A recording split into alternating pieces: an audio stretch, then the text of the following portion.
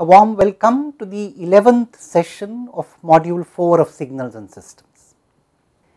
We have now established a very important way to describe linear shift invariant systems, where the impulse response has the Laplace transform if it is on the continuous independent variable, or a Z transform if it is on the discrete independent variable.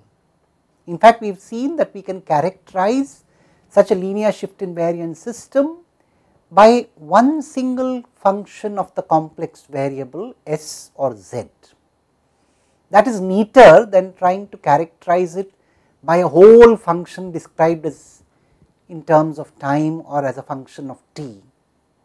That is more difficult to describe. This is nice and compact.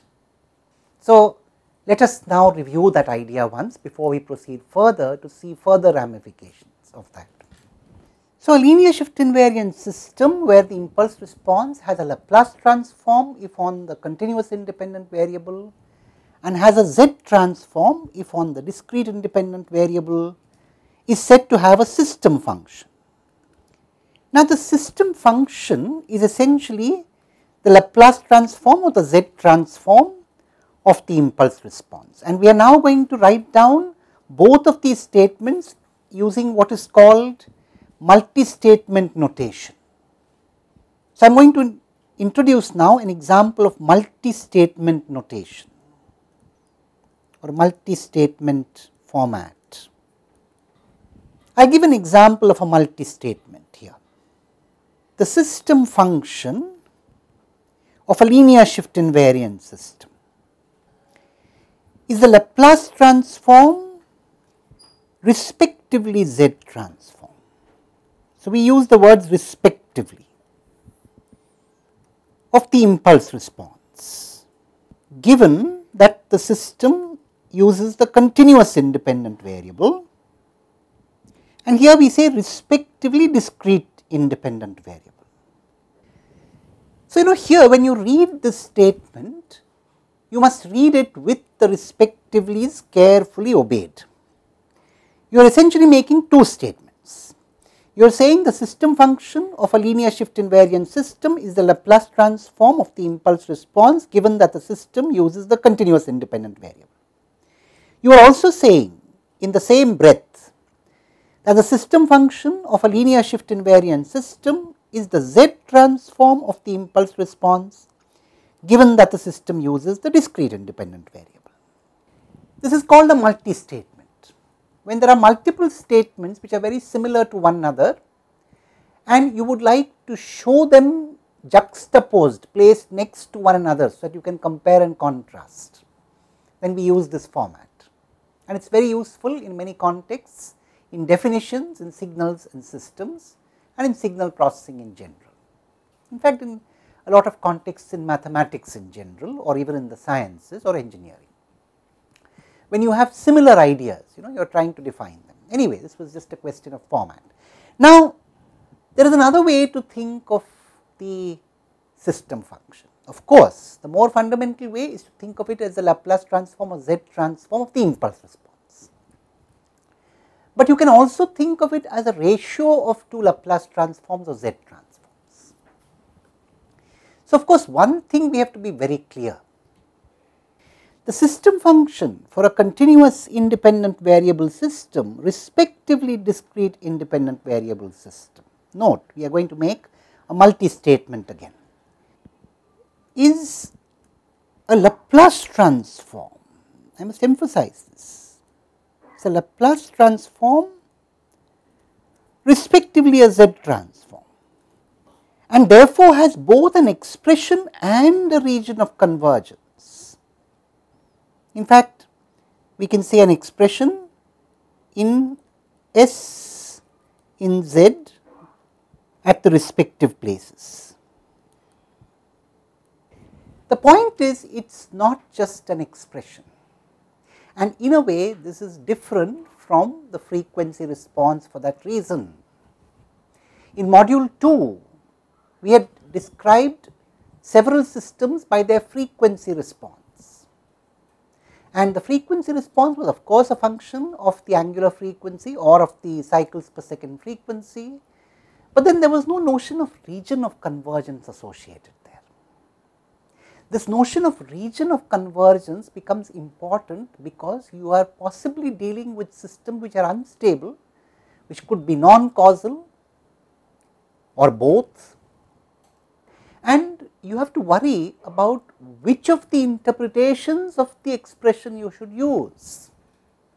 I do not need to give you examples, we have already seen examples before of cases where the same expression with a different region of convergence would give you different functions underlying,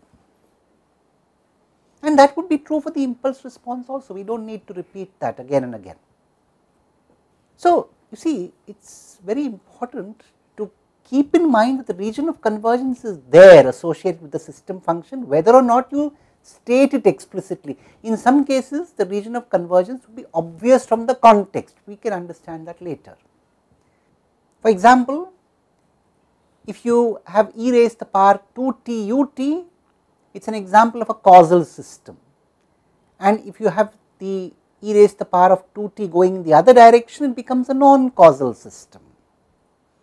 So, if you are told the system is causal, in addition that there is only one possible region of convergence given that the system function is 1 by s minus 2. So, in that sense the context in many cases might make the region of convergence clear, but it is there. In many cases the context may make it clear what the region of convergence is there, but then the region of convergence is there underlying the system function, and we must keep in mind that the two together constitute a system function. So much so, as I was saying, we can also interpret the system function as a ratio of two transforms. So, let us write down that definition as well. The system function is also a ratio. It is a ratio of the output Laplace transform to the input Laplace transform for continuous variable systems, and of the output Z transform to the input Z transform for discrete variable systems. Of course, this is all provided these transforms exist. So, that is important. You can talk about a linear shift invariant system which has a system function, but if the input does not have a Laplace transform and or the output does not have a Laplace transform, then using this definition is not meaningful. So, in that sense, looking at the system directly is more fundamental, and in case the input does not have a Laplace transform, but you have a system function in the system, then you would have to invert the system function. That means you would have to find the impulse response from the system function and then proceed by convolving, of course.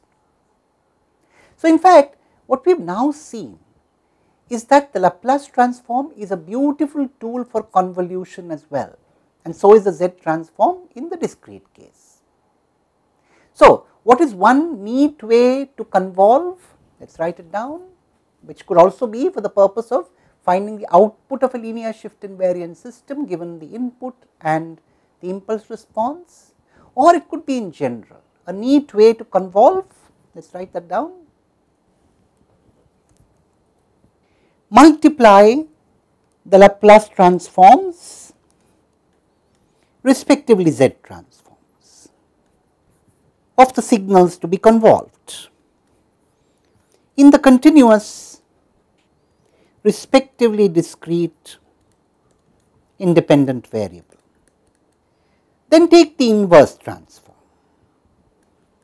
keeping the ROC in mind, do not forget that. So, you see, essentially the Laplace transform and the Z transform allow you to convolve conveniently if that inversion of the Laplace and the Z transforms is convenient. Otherwise, of course, you have saved nothing at all.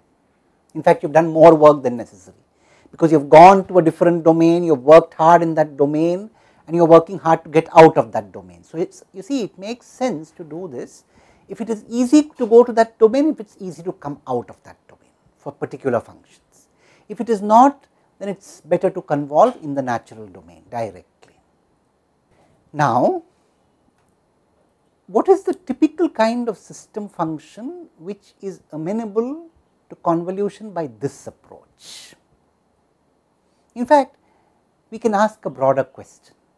What is the very typical kind of system function that we encounter in natural systems that we use all the time in engineering?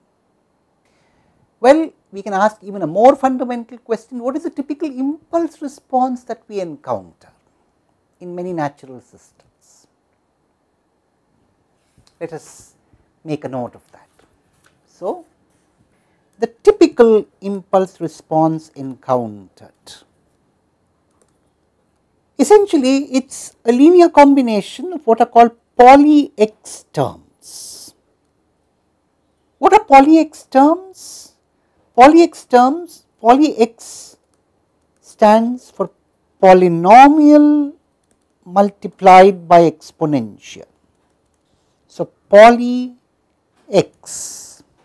As an example, we can have something like 3 plus 2t into e raised to the power minus 2t ut, and a linear combination of such terms with different exponential parameters.